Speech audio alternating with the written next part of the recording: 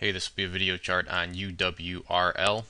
Really has done a nice job of coming off the bottom back here in late June, and with today's volume surge, you can see that it doesn't look like things are slowing down for the past. What is this? This is the fourth day in a row with increasing volume, and from a technical point, increasing volume like we have here with increasing share price, that's always a positive signal and something that from an overall standpoint, it just makes the chart look pretty. It makes the chart look bullish, and so far so good for this one right now. I've been getting quite a few requests on it, and I want to get things kind of updated. I wish I could have gotten it a few days ago, but just been busy. So what I'm going to do is kind of talk about the support levels, because obviously stocks can't go up forever.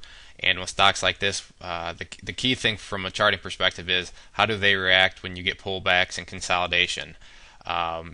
Sure, everybody would love to see just green candles keep coming and coming and coming, but that's just unrealistic. All stocks pull back. All stocks have profit taking.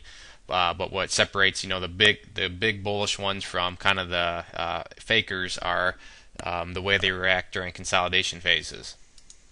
Some stocks have moves like this, and then they get a little bit of selling, a few red days, and then the chart just collapses and it falls right back down. Is that what I'm saying will happen with this one? I'm not. I'm just pointing out that when the price does pull back, that's when it's kind of the big test to separate kind of the big boys from the wannabes. But with this one, we have it's pretty easy to kind of measure the strength of any pullbacks. We've gotten above two of the key moving averages, which are now support levels.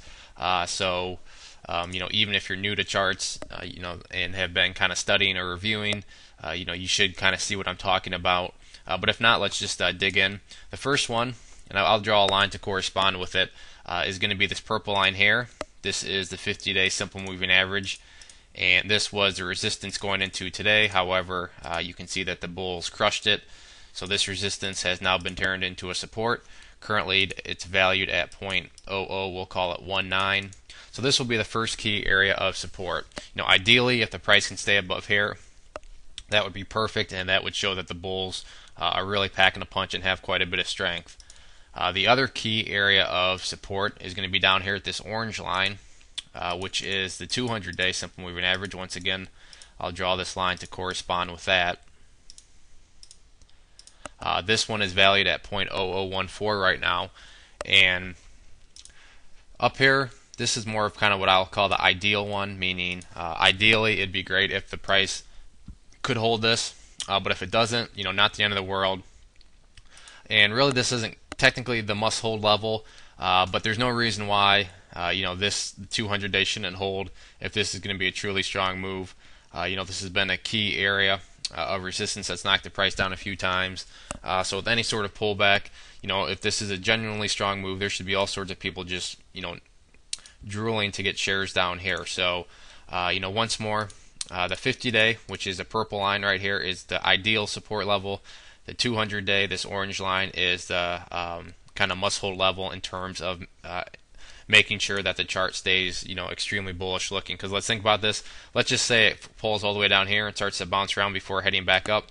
Well, then what we would have in that situation is we would have a set of lows down here, and then our new set of lows would be right here.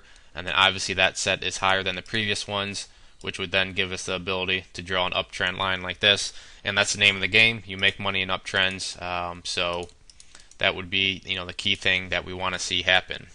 In terms of resistances, right now the nearest one is right here at, move this up a little bit, 003, which is taken from this high over here. And then after that, the next highs are right up here in this area. I'm not going to get too far ahead of myself in terms of resistances, because like I said, the true test is going to be the support levels and what sort of consolidation the chart goes through.